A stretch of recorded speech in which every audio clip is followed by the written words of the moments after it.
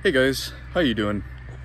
Today's about day 13 of my hernia surgery recovery, and I'm feeling a lot better. I know I said that on day 7, I'm feeling a lot better, but it's more like a week-to-week recovery, you know, instead of a day-to-day. So some days you'll feel better, some days you'll feel fatigued, other days you'll feel like you're in pain and stuff. I don't feel fatigued, I don't feel much in pain. My side down here, it kind of hurts. Like, I'd give it like a 1.5 on a scale of 10, you know, 10 being like gunshot wound, right?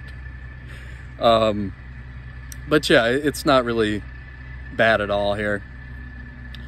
The incisions, I do not feel anything really at all. I can even like touch them, you know, and I don't feel much pain there.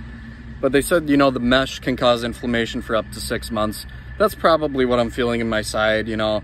But it's a lot better than having fucking pain shoot down into my testicles, right? That was fucking horrible. I had that for about a year, and it ruined, you know, a lot of my days. So, but I'm feeling a lot better today. I told you I'd shoot a video when I felt a lot better. And I think the next video I'm going to shoot is when I'm just 100%, you know, running around.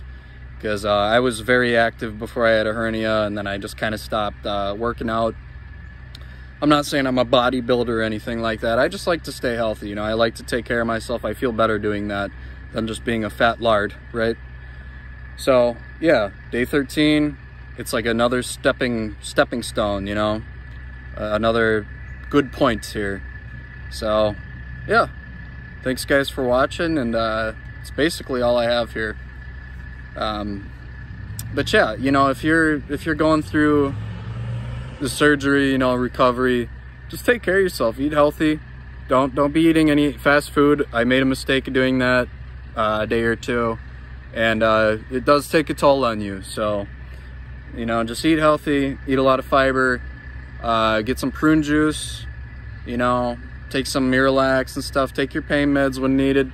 And yeah, that's another thing. I'm off the pain meds, and I don't use any cold packs anymore, you know, for any swelling. So there's another stepping stone that I'm stepping over, if that's a saying, right?